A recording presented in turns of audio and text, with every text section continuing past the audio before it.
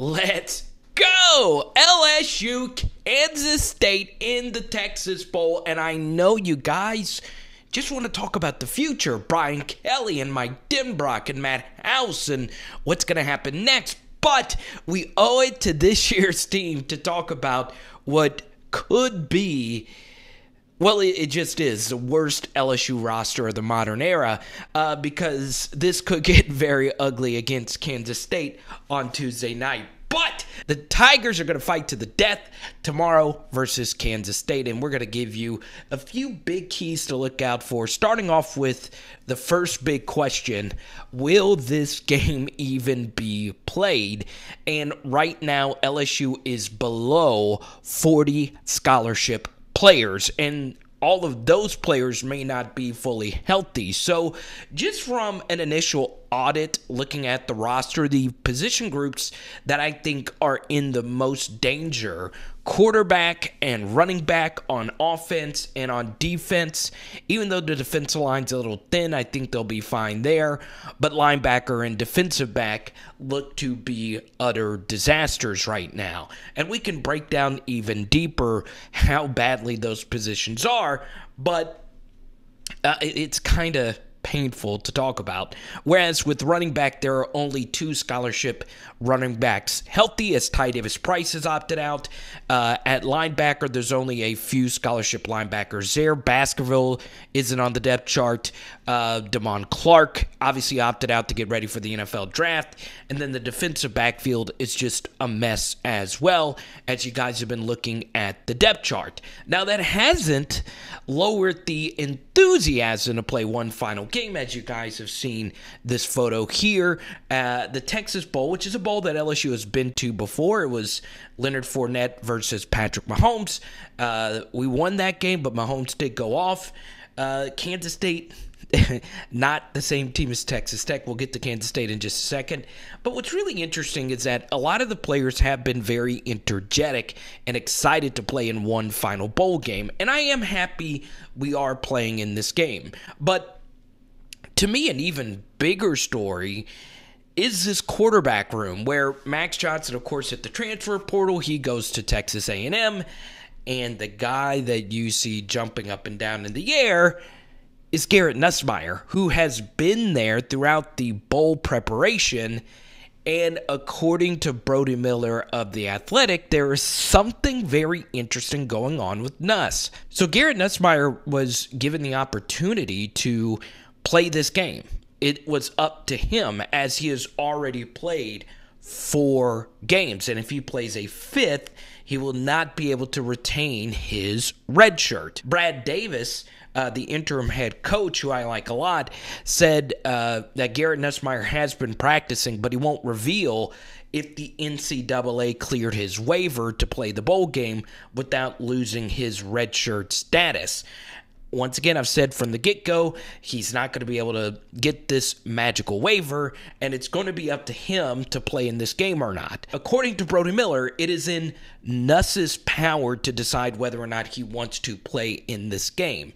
The team desperately needs him, because we look like we are going to start a walk-on quarterback. If I were to guess between the 2 of them, Matt O'Dowd and Tavian Falk, I would guess Matt O'Dowd, but once again, it could easily be Tavian Falk. And then, of course, we have Jontre Kirklin, who could be the quarterback, who was an unbelievable quarterback at Lutcher High School, won 2 state championships, but he was more of a runner instead of a thrower. He only completed 50% of his passes. But going a little bit deeper into Jontre Kirklin's passing numbers, they're actually a lot better than what I initially thought. He averaged 181 passing yards per game. That's actually 20 more than what Max Johnson averaged per game in high school. And, of course, Jontre averaged 70-plus rushing yards per game, which is a lot for a quarterback. So 252 yards per game in high school. Once again, that's a completely different level. But it wasn't as if Jontre wasn't a productive quarterback. He could go out there and really shock us all. But the bottom line is this team would be best served if Garrett Nussmeier just played the game. But it is highly unlikely that is going to be the case. Now, what's really weird about it, will he even dress out?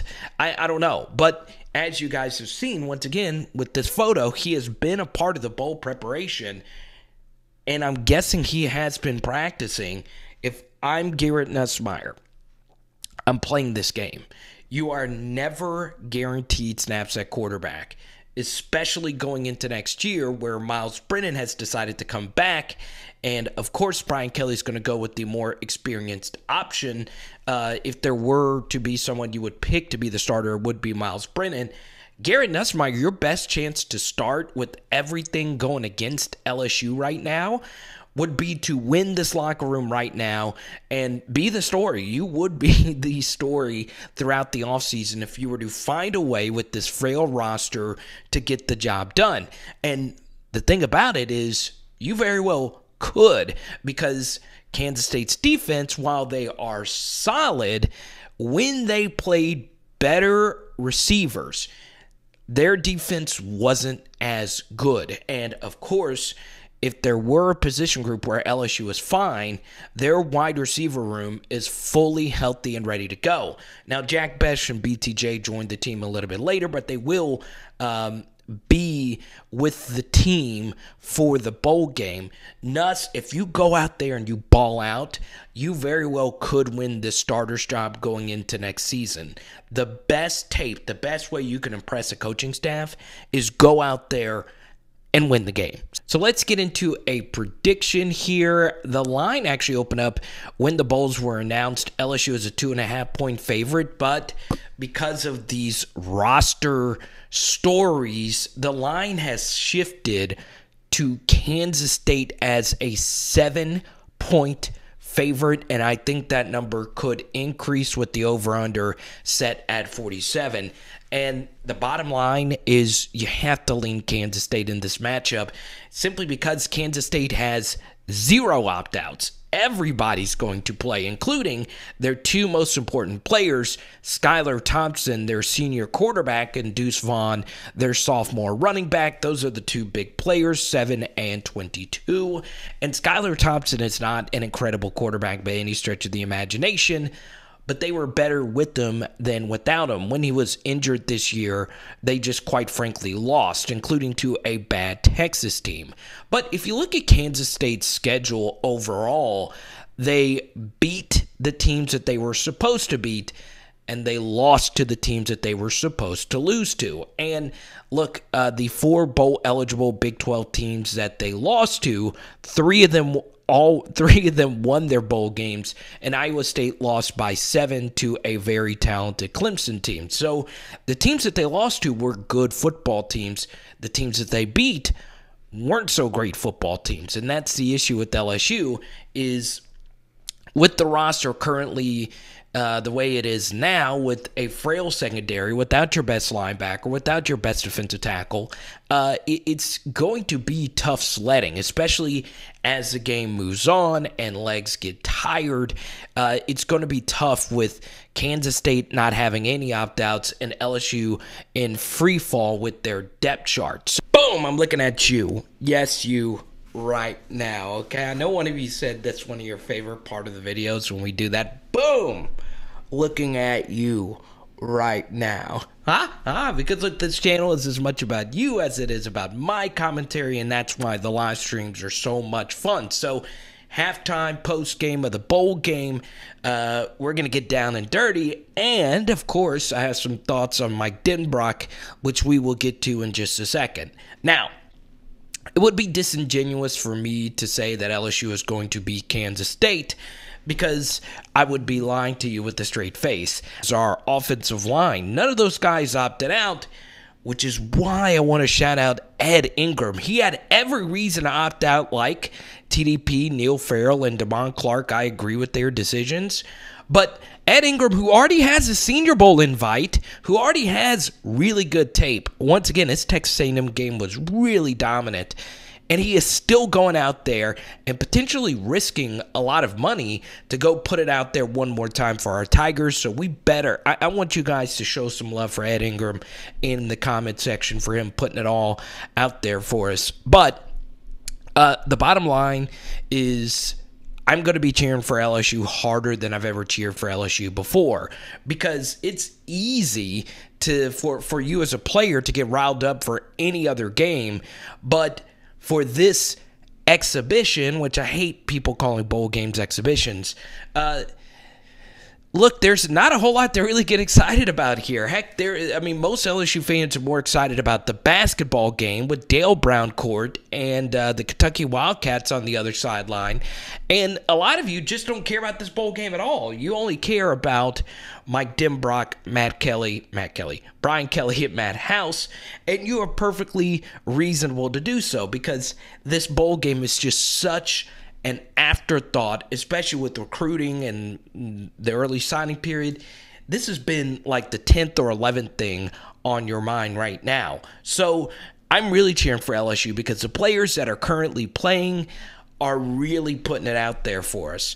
With that said, we are going to lose this game. I hope we don't. I'm going to be cheering as hard as I can for LSU. This is the first time Brad Davis is between the headset as a head coach.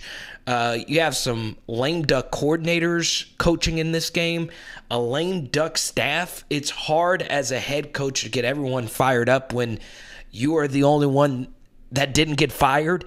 But yeah, it's going to be tough, especially with Kansas State having a good coaching staff and not having anyone opt out. Kansas State will more than likely win this game.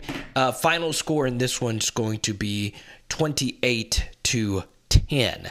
Now, let's talk about Mike Denbrock just for a second. This is such an interesting hire to me because offensive coordinator and head coach symbiosis is so important to have a good relationship between the two of them, and it is without a doubt BK and Mike Denbrock, who have been at a lot of stops together, have spent more than a decade with each other, get this opportunity for both of them, having lost in the college football playoff, to finally be at a job where you have the players to get you over the top.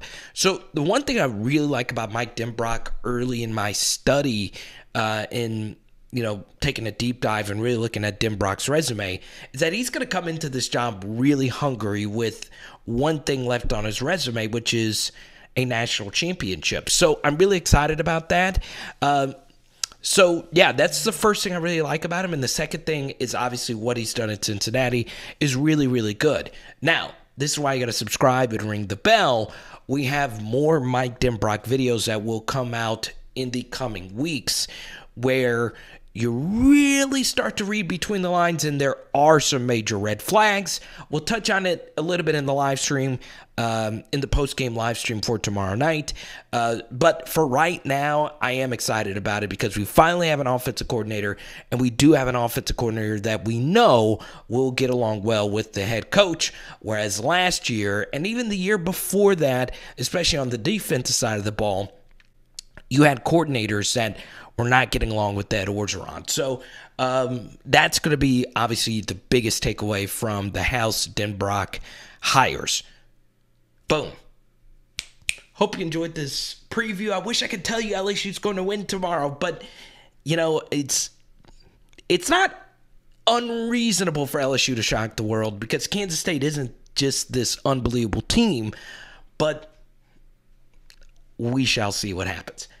Let's do it. Shock me. Shock the world. Let's go. It is Power Hour LSU. Boom.